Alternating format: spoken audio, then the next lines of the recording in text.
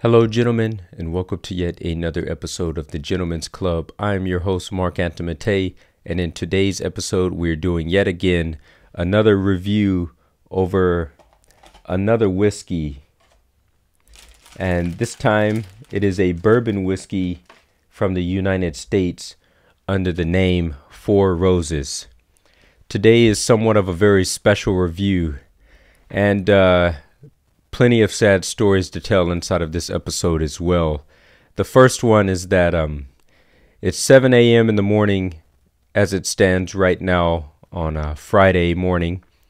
And I actually recorded this review last night. And as you can see, I cracked open the bottle for the first time last night. And I did already drink some of this. That's because I conducted this review.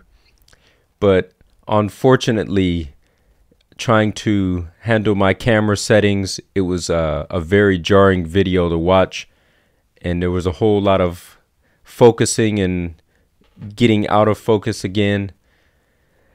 It was a very big thing going on with my autofocus, and I thought that my viewers wouldn't appreciate watching 20 minutes of this review of this thing just constantly going in and out.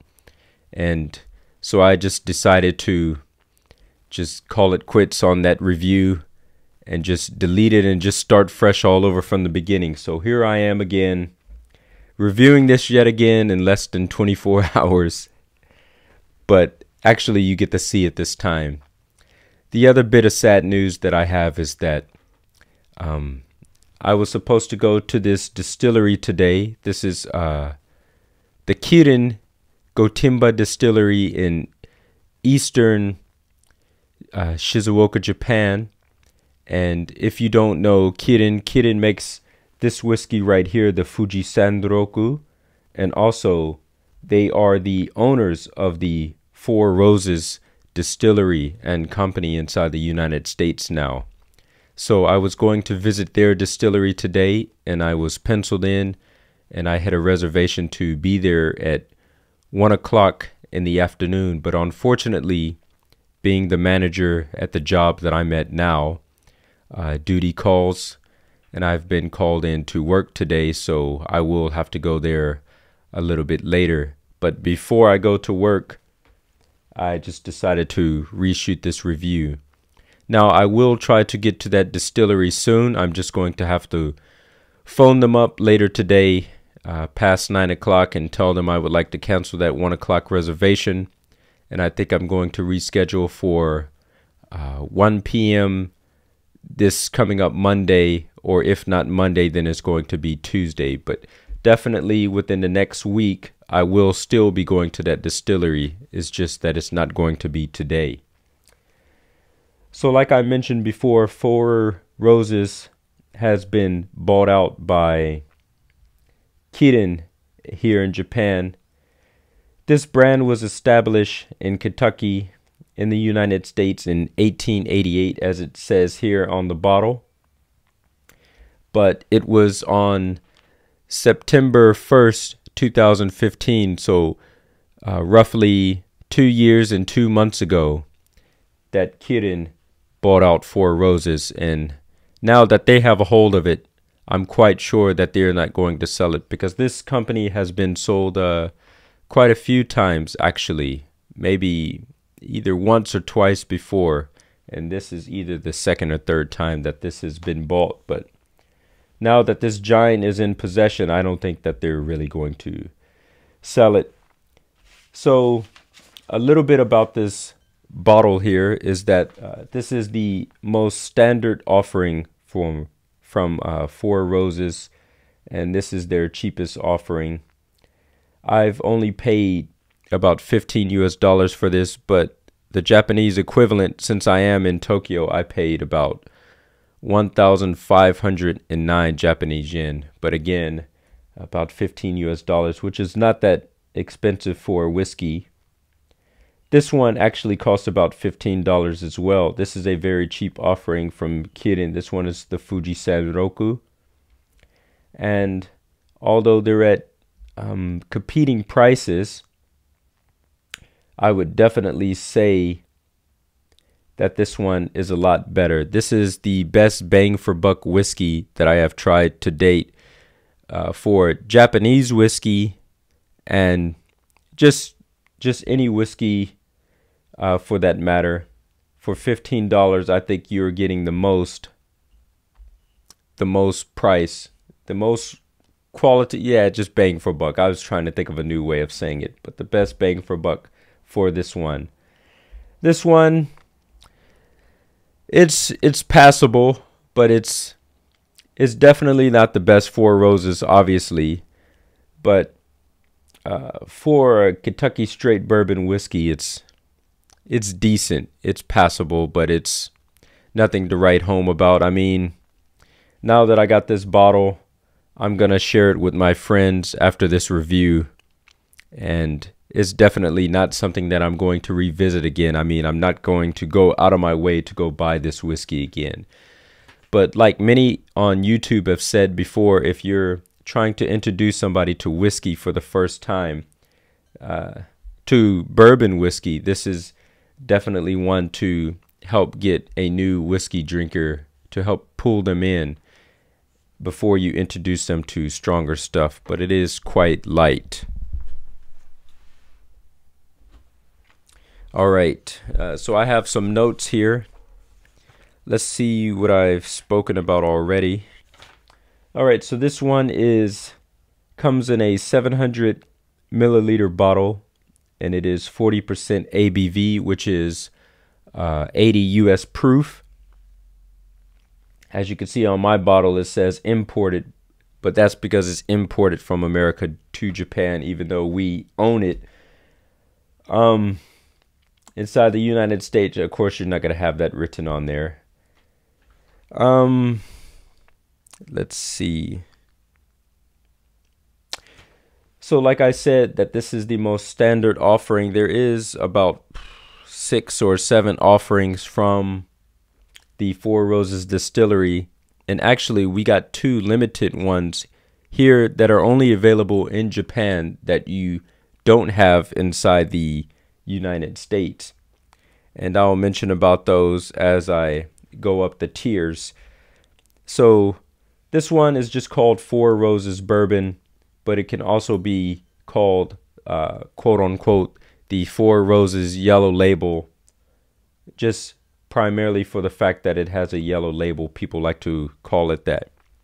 Then there's the next step up, which is called the Four Roses Bourbon Black Label. So it comes inside the exact same bottling and exact same label, but just only the label color is black instead of yellow. And that one is also 40% ABV and 80 proof. But that black label is apparently only available here in Japan, which makes me really want to go seek that out now. That's not inside of my local store, but I'm sure I could find that around somewhere if I go to a whiskey specialty shop. So I'm going to be on the lookout for the black label, and I'll give you my opinion on that soon. Then there's the next tier up, which is available, I believe, worldwide. Four Roses Platinum. And then above that, there's Four Roses Single Barrel. And then there's Four Roses Small Batch. And then there's a second one that's only in Japan called the Four Roses Super Premium, which is 43% ABV, 86 proof. So definitely we'll have to try that at some point. As you can see on the bottle here, it has the master distiller's name, Brent Elliott's name, written here. All right, nothing else to say about this. I'm just gonna... Oh, yes, actually I do. In Japan, when it comes to cheap whiskeys, they really try to entice you to buy these things, the most standard offerings. So they love to package them with gifts here in Japan. So if you've seen at the beginning of the video, I had this thing sticking over the top, and then this thing was also on the top. And if you would like to know what these were free gifts at no extra added value. So inside of this package here was this thing. This is a glass holder, and this is made out of a I'm at a loss of words right now. A silicone type gel, very squishy. I don't know what you call the opposite of an embossing, but this is kind of embossed, but it's going in. It's more like an indentation. And as you can see, there's a rose inside of there. Let me move this out of the way. And you have this on your countertop, and then you just simply put your whiskey glass inside of there. The other thing that this came with, it says gift for you. It came with a actual whiskey glass. Not a tumbler, not like a Glencairn style glass, but somewhat of a hybrid. You might be able to see the little bit of water beads on there. Since this is in 4K, I washed this out maybe about 30 minutes ago, so it still has some water beads left inside of there. But as you can see, this glass has the Four Roses logo on it, and it's kind of in a hourglass type shape. So at the bottom it starts off small, it gets wider before it tapers back off again and gets thin, and then it flares back out again. So that is quite interesting.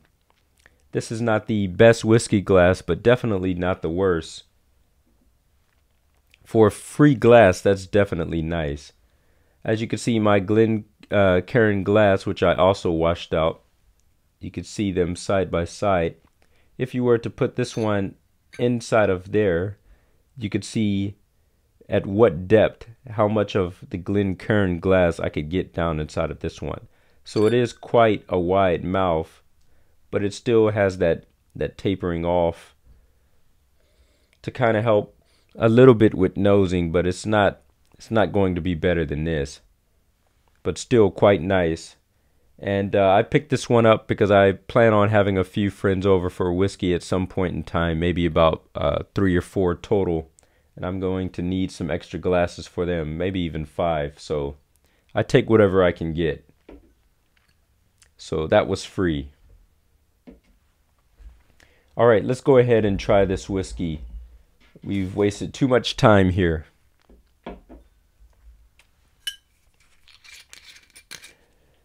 Feels awkward trying this again.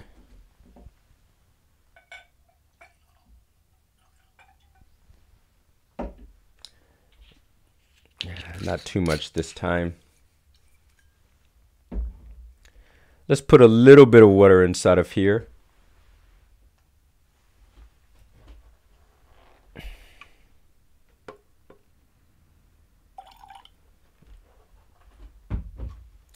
Okay, that should be good. You could see the nice oily look inside of there when you first pour in that water. You could see it mixing with the whiskey. Swish this around a bit to get that mixed up well. Very nice color to this. By law, inside the United States, you're not allowed to color your whiskey with caramel coloring like most do when their whiskeys has been aged only 3 years and a day. They do that to make it look older. But in the United States, by law, no whiskey has coloring added to it. So this is the natural color. But still kind of a light color, but still it has its color to it. The other thing about bourbon whiskey by law, you have to use corn in the process of making it. That is required by law. Whereas inside of other places, it's just whatever you decide to experiment with or however you want to make it, you make it that way. This one has a very light smell. Not floral, not a kind of alcohol-y, just very, very, very slightly. On a 100% scale, the magnitude that you can smell the alcohol is probably at a 5 or 10% of that. So not a strong alcohol smell, but it is there. Slightly vanilla.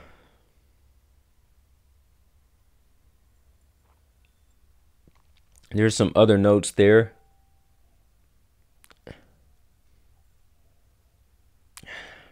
Citrusy. A little bit citrusy, but not strong at all. Smell leaves a lot to be desired. You can hardly pick up anything on this. It's so light.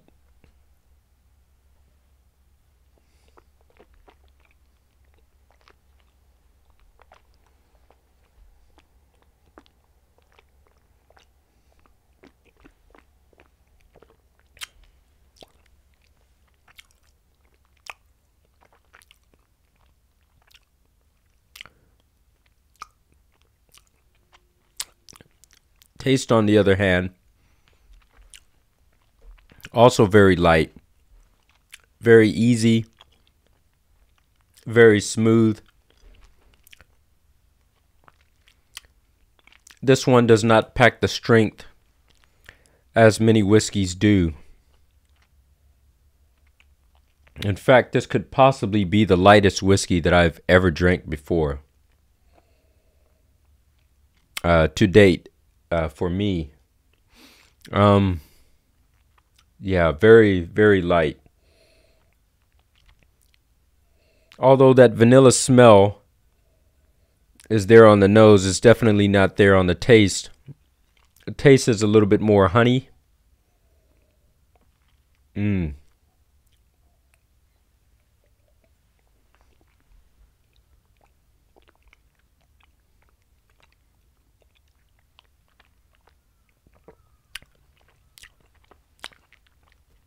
You can't taste any oak or wood inside of this one. I remember last night, the very first sip that I had of this, I was a little bit impressed. But then I had a second and third sip, and now I tried again this morning. The more I have it, the more I become unsatisfied with it. I was highly satisfied with that first sip, but now I'm becoming more unsatisfied. It leaves a lot to be desired. It's not bad by any measure. Definitely, like I said, you want to share it with your friends and things like that. Help get people into whiskey with this one. And you could recommend for them to buy it because it's not going to break the bank for anybody.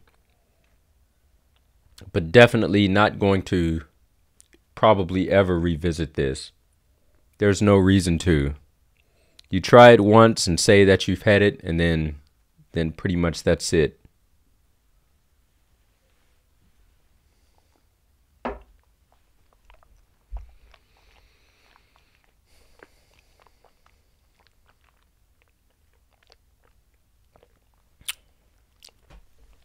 Last night, I said inside of my first review before that got lost to the ravages of time and autofocus destruction,